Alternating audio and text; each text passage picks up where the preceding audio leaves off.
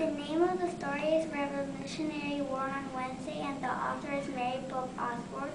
I like these books because they're interested to read, and it's about Jack and Danny go on their 22 mission, and they go back then on the Revolutionary War, and there's lots of people of the Revolutionary War.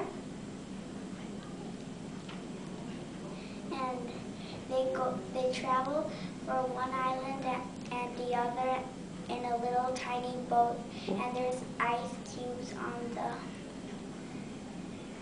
the ocean. And some of the people that are in the boat tell Jack and Danny why are little kids in back here in the Revolutionary War on their boat, because they didn't know that they were there.